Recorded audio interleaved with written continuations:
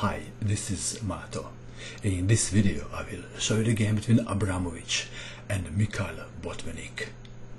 This game was played in Soviet Union in 1924. Abramovic had white pieces and he started with d4. Botvinnik played f5, Dutch defense. Knight to f3, knight to f6, c4, e6, knight to c3. It is black to move. Bishop to b4 is the most popular move nowadays on the high level. Botvinnik played b6. Bishop to g5, pinning the knight. Unpinning. e3. Bishop to b7. Bishop to d3. Botvinnik castled kingside. And Abramovic castled kingside too.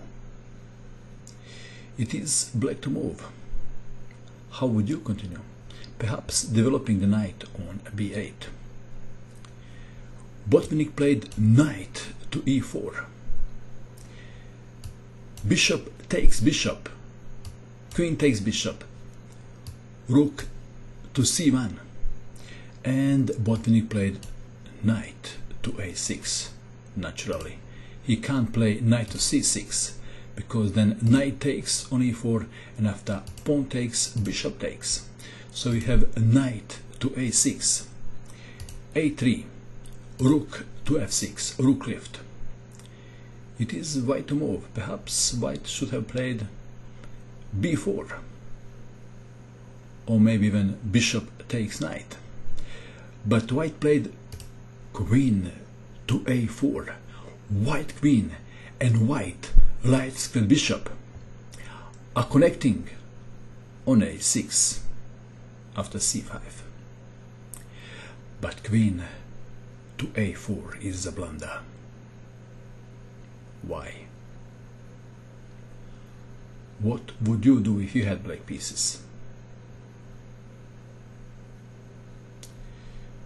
Botvinnik played knight takes on c3. Rook takes knight. Bishop takes knight. And Abramovic captured the knight on a6. If pawn takes bishop, then rook to g6 check, and after king to h1, queen to g5, with queen to g2 checkmate to follow. So we have queen takes on a6, rook to g6, threat is rook or bishop takes on g2. g3. How would you continue with the attack on white king? Have a good look.